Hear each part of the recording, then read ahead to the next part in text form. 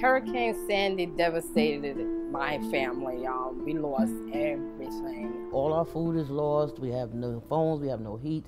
My home was destroyed. I still get sad when I think about it. I do. When we got up that morning after the storm, I came out of the house and I was walking around. People were like dazed and confused. Nobody knew where to go. And I said, well, you know, let me call our president and see if he'll let us open the library. And from the time we opened our doors on that day, we just had a constant influx of people. After putting out the word that we were going to try to take food and supplies out to Rockaway, we had a tremendous outpouring of support. There were so many great people. They were coming in with truckloads of supplies. When we got there, Jen Manley and Sharon Anderson had already organized their own distribution of food and were giving out information to people. So we kind of fed into that. I went to the Far Rockaway Library. There they distributed food, diapers, generators, toiletries for women, Shoes, clothing, flashlights, bleach. People were very generous.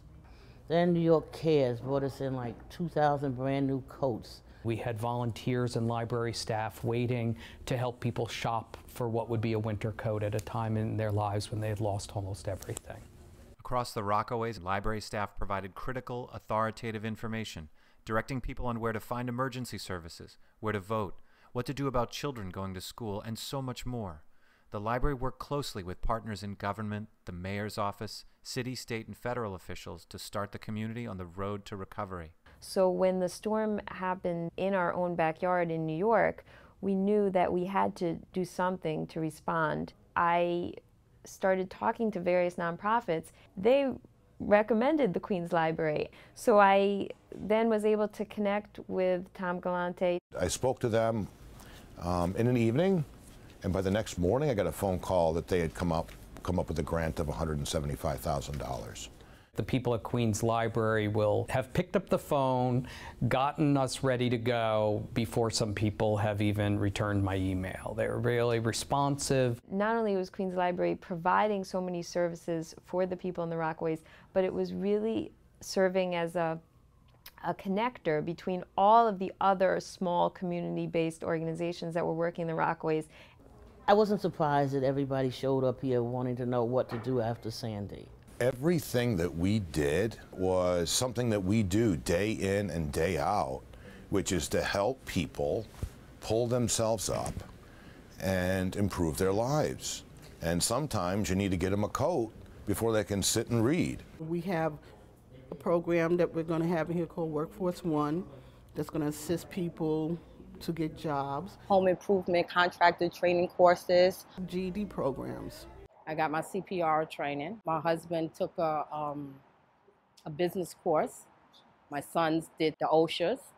So it's a lot of things that the library have now that I'm taking advantage of, and so is my family. The real strength of Queens Library is it's a library of the future and really serve as a gathering, a community space for many, many people. Queens Library currently delivers huge volumes of programs in every community in the borough. But through all of this, through Sandy, pre-Sandy, post-Sandy, we've been expanding services.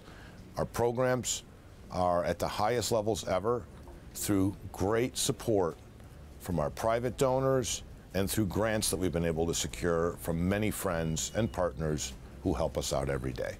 We felt very confident in the ability of Queens Library to work with us and provide that on-the-street resource that we at Bank of America could not provide, but we could provide the funding to get it done. One of the most important things I learned from this was just how important a library can be for a community, not just in the obvious that I think most people associate with libraries, but being a community center, providing services, and really giving people hope.